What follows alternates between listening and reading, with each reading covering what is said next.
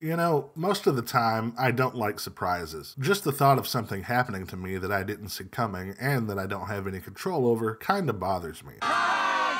What the hell is this? However, there are some times that I am pleasantly surprised, like when I randomly pick a show to watch that I have no previous knowledge of, and it ends up being an absolute blast to watch. And that's exactly how I found the show that we're going to talk about today. Do you like seeing people get cut in half? Oh, yeah. Shut it. Well, then I've got a show made just for you. Grab a sword and a bowl of ramen, kids, as we take a spoiler-free look at Blue-Eyed Samurai. This says bushiest beaver.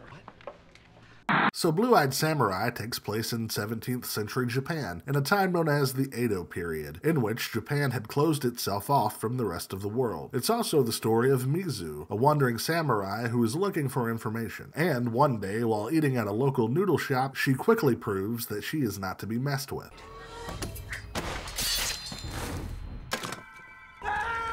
And after accidentally befriending a would-be apprentice named Ringo, we learn that Mizu is looking for 4 men, whom she feels is responsible for all of the hardships that she's been through. Why? Well, in order to find that out, you really need to watch the show. But just know that when she walks into the town of Kaido looking for the Shindo Dojo, she has murder on her mind. I smoke all the like smoking Joe Frazier, the Hellraiser, raising hell with the flavor. As all of this is going on, we then meet a young princess named Akemi, who is trying to make her way the best she can in the very patriarchal society of feudal Japan. And with the help of her valet, voiced by George Takei, Oh, my. has convinced her father to allow her to marry a local samurai and champion of the Shindo Dojo, Taigen, who just so happens to find himself in a duel with a mysterious samurai who is determined to satisfy their revenge and who has blue eyes. So, as Mizu's journey gets bloodier and the bodies start to pile up as her quest for vengeance continues, the series we end up with is well made, incredibly violent, and one of the best shows that you could be watching right now.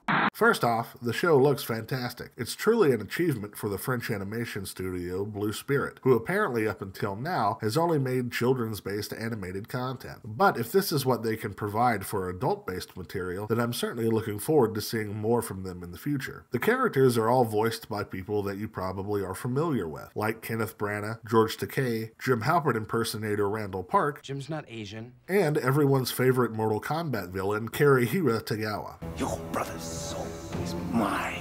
However, in the case of Mia Erskine, who voices Mizu, I was not familiar with her work before this, and I was impressed at how understated and grounded her performance is. Typically, in series like this that have big action sequences, it's easy to get performances that are basically lots of screaming and yelling.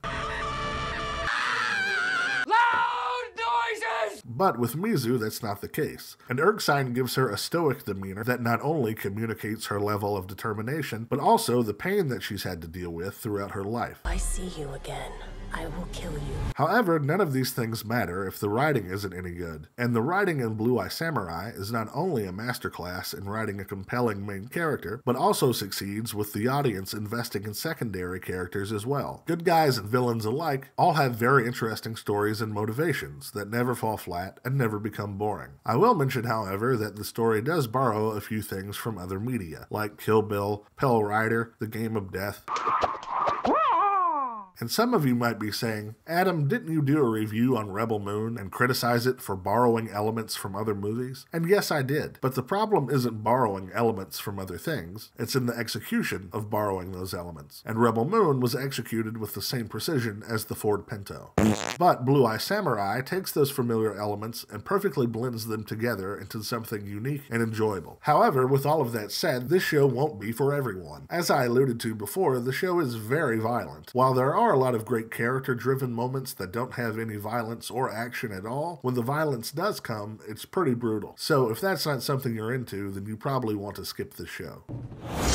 So, at the end of the day, would I recommend this series? Well, I think it's pretty obvious that I do. I really can't speak highly enough about it, and it's been renewed for a season 2. So, it looks like it's not going anywhere, at least for the time being. It's on Netflix now. Check it out. I think you'll enjoy it. Well, that's it for this one, folks. Have you seen Blue-Eyed Samurai? What did you think about it? Leave a comment below and let me know. As always, thank you for being here, and I'll see you next time.